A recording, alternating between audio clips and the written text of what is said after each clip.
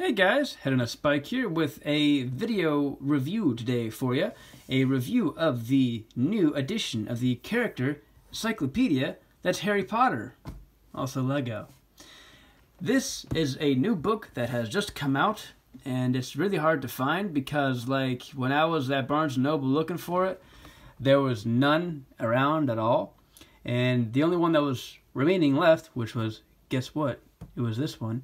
It was hidden behind tons of other stuff. So some person was being horrible and trying to, like, hide these. So I don't know if they're more common in other stores, but when I was looking, there were none to be found except for the one that was hidden here. And that's it. So good luck getting your hands on it. Maybe it's easier on Amazon. Maybe it's more well-stocked in other Barnes & Nobles or other stores, like maybe Books A Million. Check there if you want it. This has an exclusive minifigure, the Ritta Skeeter minifigure, which we've always needed in the Harry Potter collection. But keep in mind, my dear friends and followers, people are very horrible sometimes, and they like to rip out minifigures from the back. So you might find a box or a book where the figure is missing. So one good thing to check is always be sure this is completely, utterly sealed. And maybe also shake it. Here, listen. That's the sound of a minifigure inside. So be sure that if you get one of these, that it has the figure still inside. So I'm going to carefully peel this off. And I do mean carefully because I don't want to, like, damage the sticker. It's also tricky doing this one-handed. So hold on a second while I attempt to do this very carefully, because I don't want to, like, break the seal. This is very intense. But yeah, this figure, it's a very nice one. She is a unique minifigure. She doesn't have a whole lot of unique prints, but she does have a unique head as well as a unique torso. Okay? So I very carefully peeled back the sticker because I didn't want to, like, break it. So now that the seal... Now that the seal is broken, I can carefully lift the lid, and there she is. Hooray! Okay, so I'm gonna try to build her one-handed. That'll also be a little bit tricky, but we will manage. So these legs are a beautiful, vibrant green. Of course, it's authentic, because it's inside of this book, so you can't really fake that. I have a little stand here, so I'll build her as I'm talking. Here's her torso print. It's very nicely detailed. I love the shading of green, the dark green on top of the light green, and a little fur coat on top. Yeah, that's a nice little fur shawl.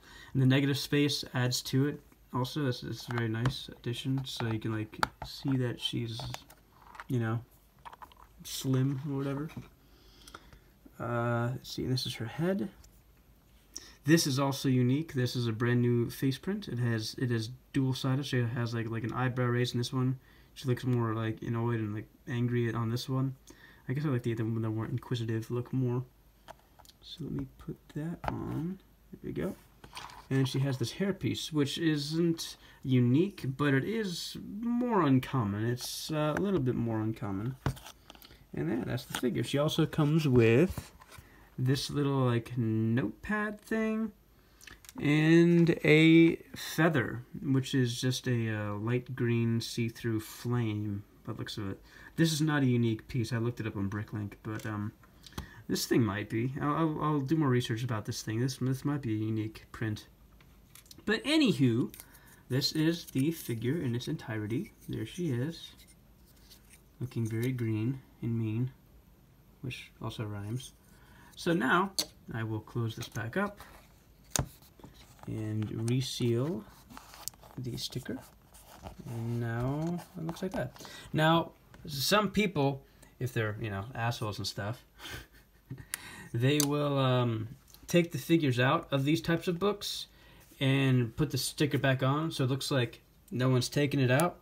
So beware of that. Be sure to shake it. See, it's silent. Now it's silent now. All you hear is the rustling of the book itself. If it does that, then oh, also, the sticker might pop out. If it does that, then yes, someone has taken the minifigure out and you are getting a faulty product. So beware, my friends.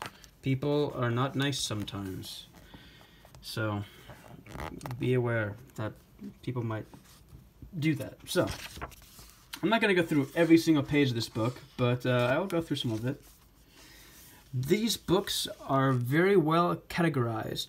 The only complaints I have about these books, and the other one that I have, which I did a review on before, which is the DC Character Encyclopedia.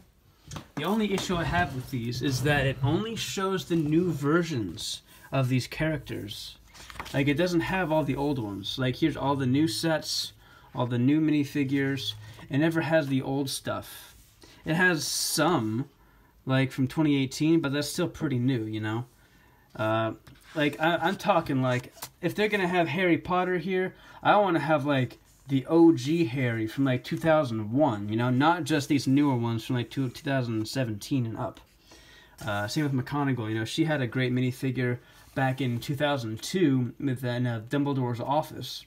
And this is a beautiful figure, don't get me wrong, but it only is this current version. And I, being a LEGO historian, like to have my figures with like the before and the after, the old and the new. So you can really see the beautiful progress that LEGO has made over the years. Same goes for Hermione, same goes for Ron. I want this principle for all these different characters. So that's my only complaint about these types of books, these current new editions. Now, there's a rumor that there should be a Marvel one coming out in September 1st, I think, or September 4th, sometime in September.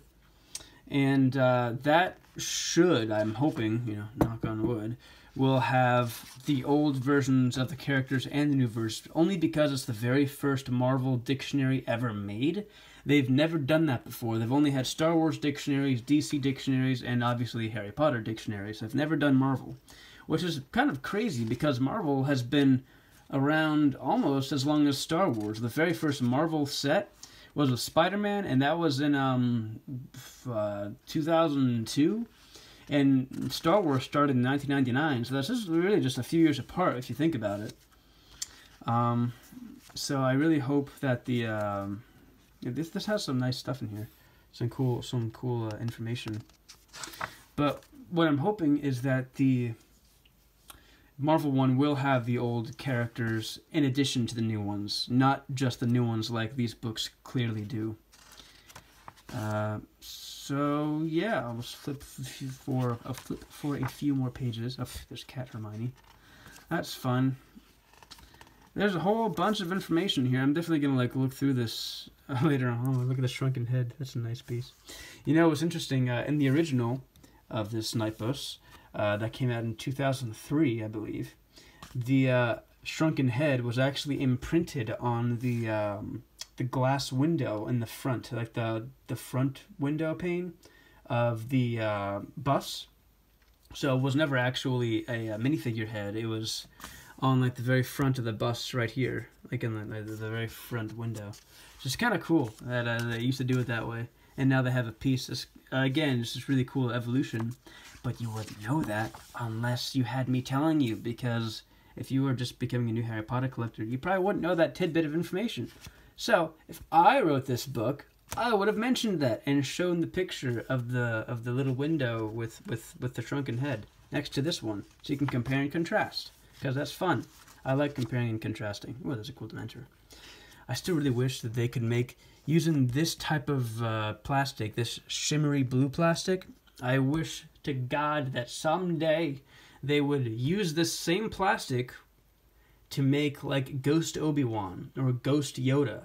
That would be the coolest thing ever, like Ghost Anakin. All three of our ghost pals, the end of Return of the Jedi. That would be the coolest thing ever. They have the plastic, and they know how to make minifigures. I don't know why it's such a big deal. I don't know why they haven't done that. See, LEGO should hire me. I can tell them things that people would want, and that'd be awesome. Ooh, that's a cool figure. I like the legs here. That's cool. Yeah, so that's basically going to do it for this video. If you want this book... Oh, look, there she is. If you want this book, I wish you the best of luck. Hopefully it'll be more common and easier to get in the near future.